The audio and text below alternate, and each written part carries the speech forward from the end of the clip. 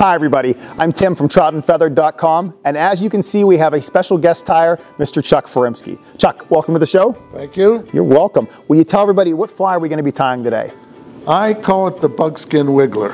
Perfect. Stay tuned, we'll be right back. We're going to talk a little bit first about this, then we're going to watch Chuck tie this one.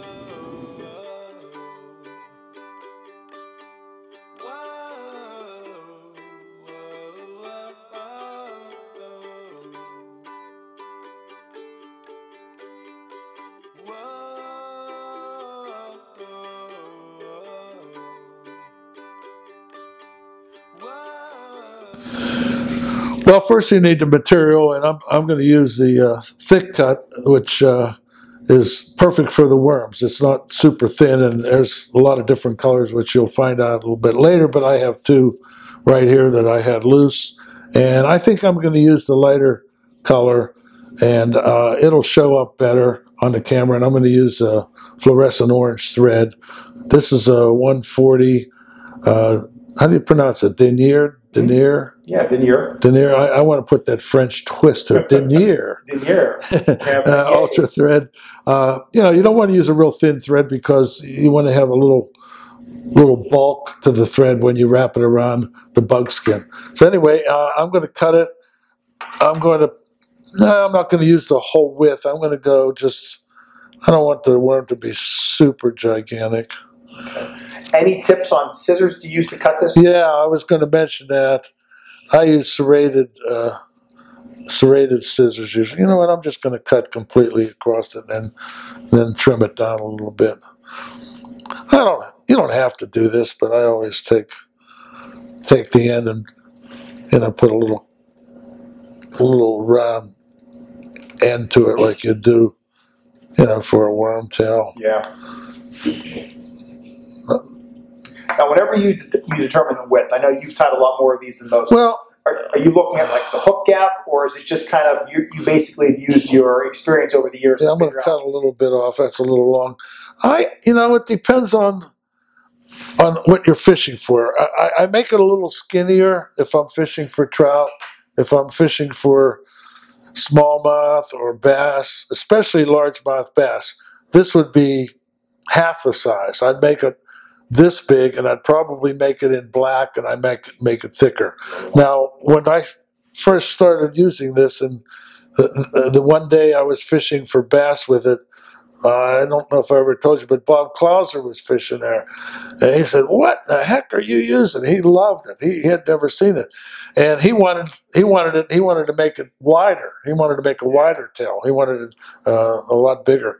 But anyway, that's it. That's basically the shape. So what I'm going to use, and here's a pack of hooks. There's a lot of different hooks that are available, but especially now with the competition fishing, the jig hooks are so popular. This is called the Jig Nymph, and it's barbless.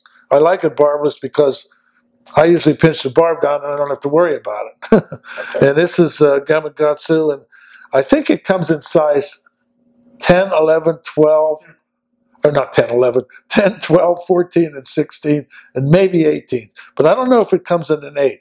There is a jig hook that comes in the 8, and I don't know which one it is. Daiichi has jig hooks. Orvis has jig hooks. And I got to throw out Honic, one of the sponsors. yeah, I was just going to say, I couldn't think of it. Isn't that what Kevin has? Yes, exactly. Kevin Compton. I bought a bunch from him. And, he gets them in bulk, so they're probably a little bit cheaper than he buy their package goods. Anyway, this happened to be a 10 that I have. And I'm going to use a bright bead at the front. This is a fluorescent orange bead, and it's a 3.3 millimeter size, 1/8 of an inch. Okay. So I guess that's the diameter of the bead. Now this is the new slotted bead, and the reason I'm using a bead on the jig hook is because I don't want to offend somebody with a jig hook and say, "Oh, that's a what are the bass guys jigging? What are the bass guys called? Jig and pig. Jig and pig. Jig and pig." Yep. So I was a little more sophisticated. I call it a jig and lamb. So I have lamb skin instead of pig skin. I'm not using a pig. But when you put this on, you have to make sure you put it in the round hole, not the hole that has the slits. Big slot. So I just, wait a minute, I'm getting it.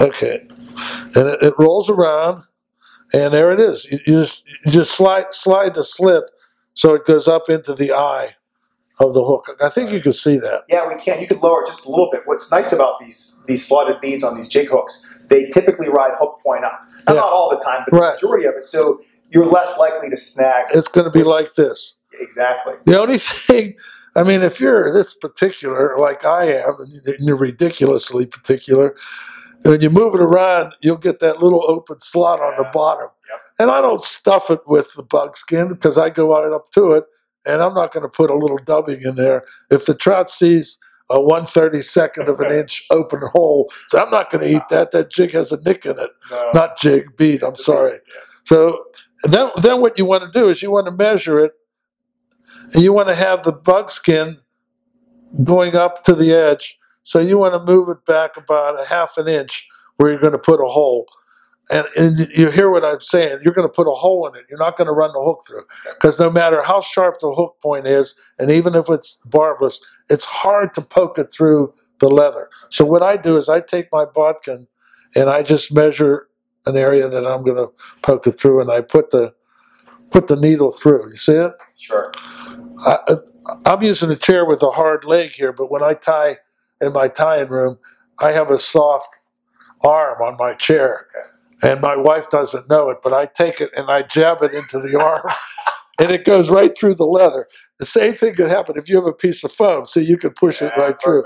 Kind of like those foam wing cutters. Yeah, but you want to make sure, and go back and forth like 3 or 4 times, and I think you'll be able to. Can you see that hole now? Yeah, we can see it. Just you want to open it up enough to really get just over. Enough. And make sure you poke it through the suede part, because that's the way. I don't know why. I want the finished leather on the top for some reason. Okay. I want to look at it when I rub it. You still want it aesthetically pleasing. And then you put your finger on the bottom, and you can feel the point when you go through, and then you know where the hole is. So there it is. Put it on there, and we're going to get it in the vise and finish off this fly. Okay, we are in the vise. What next? Well, first, you see that I have the hook inverted. Okay. Because, of course, it's a jig hook. And I think I cut this a little bit long, which is fine, because I'll show you when you get to the front how you can shorten it. But you know what? You can't stretch it and make it longer. So you could always have a better chance of having it the right size when you go a little longer, because you can't stretch it. So I'm going to take it and I'm going to slide it back almost where the hook starts to bend, and I just want to get my thread on there.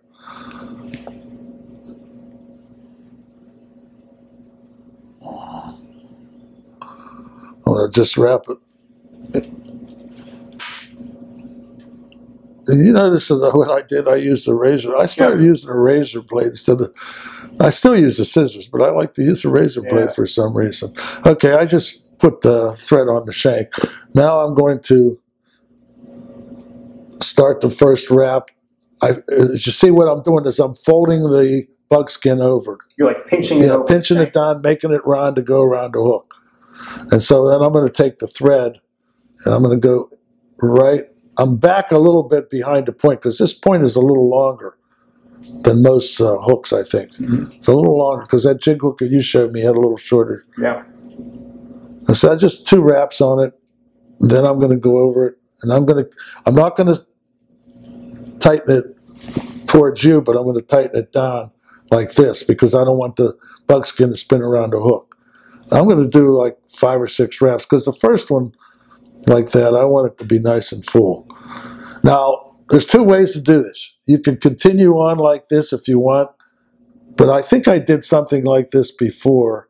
Maybe it was on that Turbo Tail video, but I'm particular. I like to see the segments without the thread connecting them. Yeah. So I lift it up like this, and then I go in front and do like 2 or 3 wraps and go in the front. And then now I'm at the place where I'll put that next segment on. And see, you can't see it on my side, but I'm getting the thread over the bugskin and making sure it doesn't get the edge and flip it out. Turn. I'm pushing it down with my hand. This is the only technical thing. There's nothing difficult about this fly. The only way you can mess it up is you flip the bugskin over. And you notice how long this is now. I could tell I made it really long so I could show you how to cut it off. Yeah, you can tell you're definitely being particular in the ribbing and making sure that I guarantee there's going to be some people out there that are going to tie these and they're just going to run, threads straight up the shank and tie it off and not worry about it. But that's to each their own. Well, it depends on, sometimes if you're using the size hook that I'm using, you can get 4 segments, four wraps and 3 actual bodies, segment bodies. But sometimes if the hook is a 14 and you're doing a skinny worm, you might only get 2. It depends on how much you have for the shank. Okay, so now I'm at the point where I'm going to trim this off where it's right behind the bead. I'm going to pull it up. I want to cut it off and see. See, I'm going to tie it up. I'm going to take a little bit more off. I'm going to finish it off with this last wrap, and I'm going to put it just right behind it. And it's going to almost make kind of a little collar over the bead. I kind of like leaving a little bit over so it finishes. And we were talking, maybe I covered it. It's still there. A little gap. So anyway, I'm gonna do about 5 or 6 wraps here and finish it off. And then all I do is I don't want to pull it real hard and spin the leather around the hook because you don't want to do that. I'm going to put a half a hitch on and then I'm going to just finish it off. Once again. God. And that's it. And that's not much to it. No, there's not much at all. Now this might be half an inch long. I might trim it off a little bit, but as soon as the suede gets wet, you got the finished look here, and you see how nice the segments are, how it bubbles. Absolutely. Anyway, we'll try it in the water, and I'll show you what it looks like. Let's do that next. Okay. Okay, as you can see, we are now playing around with these things. Chuck, you want to tell us just a little bit more about what we're seeing? Yeah, I spilled Tim's 7 and 7 out, and I got his glass and filled it with water. And the fly that you see, that the light-colored one, is the one we just tied. And then I had another one on black bugskin on another stick that I had. And, of course, that has a jig on it. That's a micro jig. Yeah. So if you feel offended, just put the bead on like I was mentioning before. But they're both bouncing around really good. Well, I even wonder if some of the viewers of my YouTube channel know what jigs are, like the original. You know what? Because there's so many fly tiers now, they just used to tying on jig hooks with a... I don't see that many. These jigs are not that common, and the only... I think the only one that has that specific jig was Wapsie. I don't think Bill Keogh has it at this moment. He's probably going to get it, but he has every bead that's imaginable. Got it. When you put it on the jig hook, it's the same thing. Yeah. And of course the jig, this jig head is not painted; it's lead. Okay. And the other ones I actually painted them red and pink, but that's another step if you want to waste your time painting them. And then you bounce them off the rocks of the streams, and at the end of the day, they're all chipped up anyway, so it doesn't... Well, I remember tying next to you at the Fly Tyers reunion at Seven Springs, and I think you were jigging these up, and I'm pretty sure every time I had a nice crowd at my table, Chuck would start jigging. I would just lose everybody, because it's kind of tough to ignore when you see this. They're really cool. I know in high school, I used to go to the Sportsman Show in Harrisburg all the time, and there was that guy there with the great big tub, and he'd throw his muskie plug in, and it would wiggle through the tub, and he'd sell them like crazy. So that wiggling, it attracts the customer along with the fish. I love it. So, you know, because these are weighted to head, they'll sink straight down. Yeah, exactly. But you can see... And they'll be good for carp because, you know what I wanted to use them for, and I haven't gone for a few years? I'd like to go and fish for bonefish with it, because there's so many saltwater worms that dig right in the sand. And look, you see how it would stick up in the air, and the jig would go right in the sand. Because you know, when the guys look for bonefish, and they go over an area and they slow down, you wonder why they're slowing down.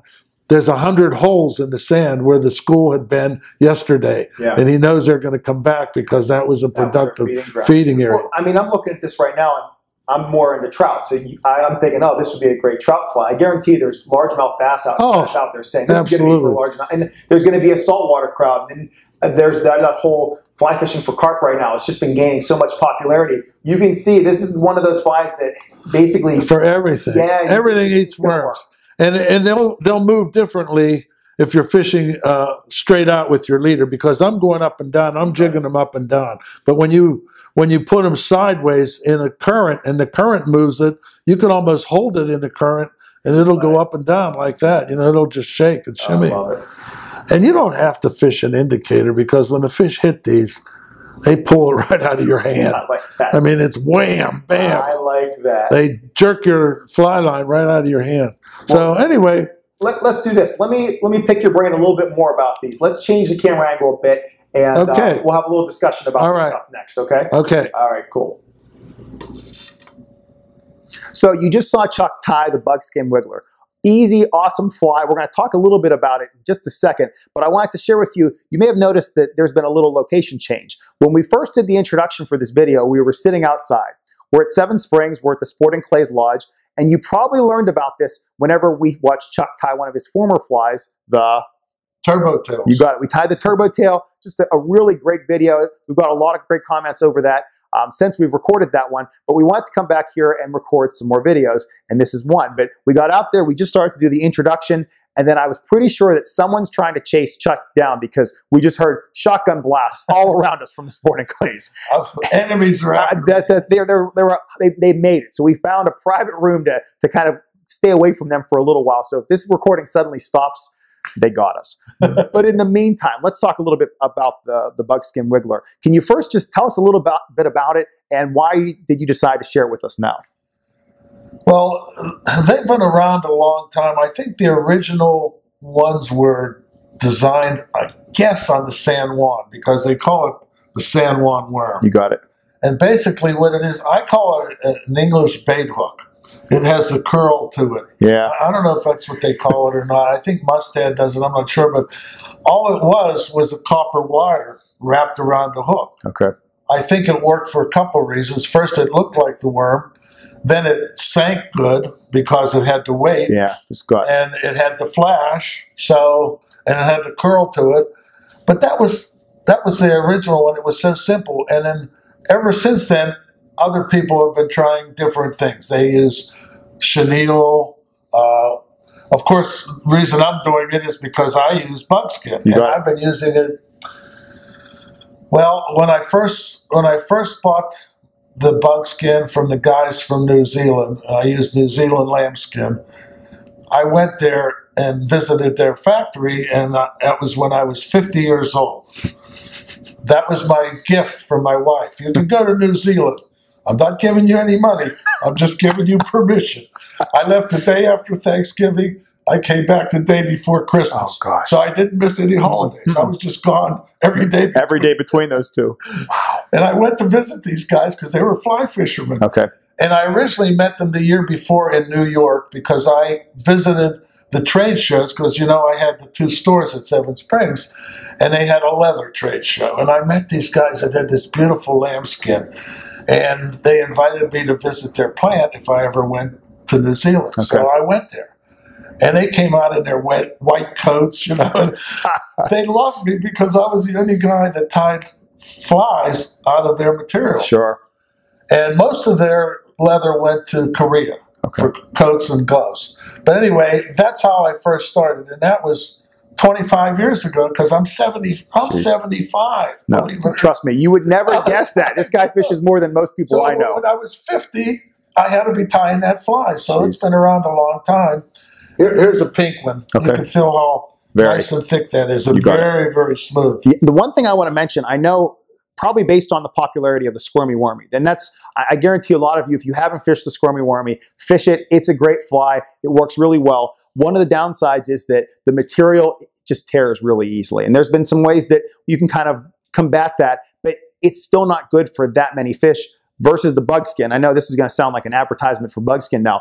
It's going to be more resistant than the squirmy wormy. So we're not telling you, stop fishing your San Juan, stop fishing squirmies. Because this is thicker. Now, if this was the thin bugskin like everything else, it might tear But it's going to take a lot of beating compared to the rubber. I would think the thin is more likely to foul around the hook. Yeah. And that's probably what's going to happen. When you look at the finished worm, which you've seen me tie, you'll see the nice little segmentations that the threads make. Now, when I first got a squirmy wormy, and I did tie one, I admit. One. I put it on a hook and I wrapped it and it just cut it right. They're tricky ones to tie. They're really tricky. And then I put another one on and it rolled around the hook. I said, this isn't working for me. I don't know what because I'm so used to the leather staying on real nice. And what I'm hearing is he never watched my video to learn how to tie them. That's what that's what I'm hearing. So I'm gonna show him that after this. There's a bead I think you put on. Yeah. A lot of choices for worms. A lot of options. You know how I first figured out that a worm had to work?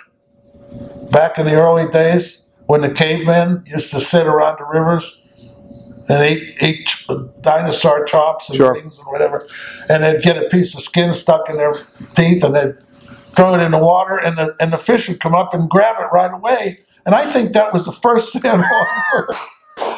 And it's no different. I didn't steal their patterns. I don't want anybody. Maybe that's who the guys was who were shooting back. I bet we'll give them a percentage of the sales for all this stuff. Furimsky stole our pattern. Well, that's a perfect story to end with. I think we gave you enough information. These are just another great fly to add to your box. Again, if you like to fish worms already, keep fishing the ones that you're fishing. This is just another one to add to the repertoire. Works really well. I fished it. I'm constantly asking Chuck for more of the worms because he won't give them to me. He'll give me the bugskin, but I got to tie them myself. So I'm hoping you'll give me some. Finally. These are all the different colors that I fooled with last night. Jeez. I tied pretty fast. Oh my gosh. I'm going to keep these. He's not getting them back.